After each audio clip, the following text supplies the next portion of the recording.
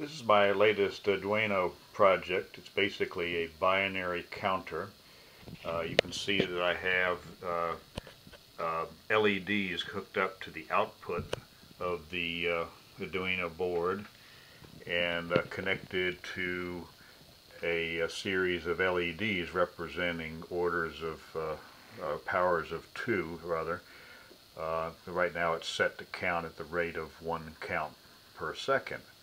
So all of the output connectors are tied to the board and through an LED and a ballasting resistor.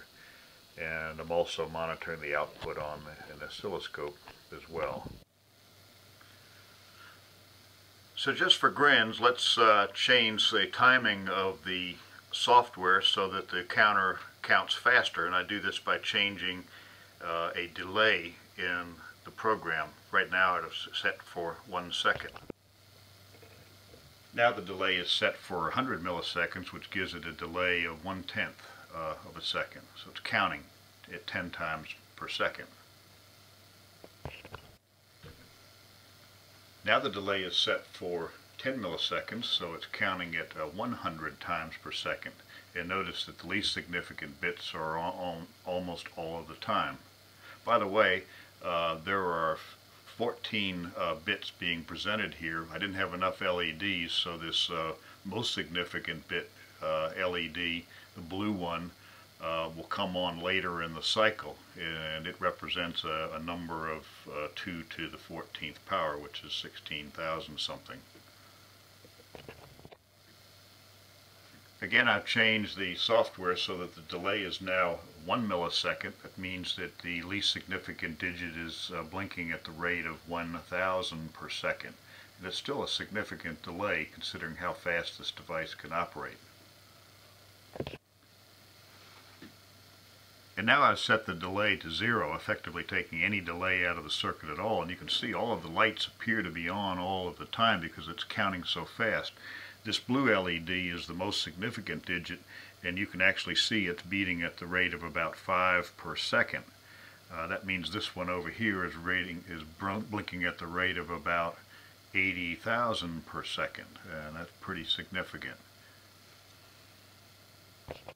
Here we're looking at the voltage on the most significant bit representing 2 to the 14th. That's the one that's blinking at about 5 per second. I know that because each one of those divisions is 100 milliseconds, and one cycle is on that waveform is 200 milliseconds, 5 per second.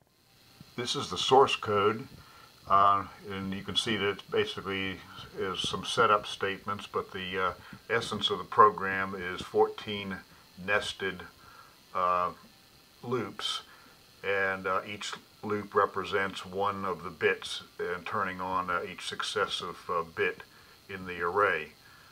So the outer loop executes slower and the inner loop executes faster.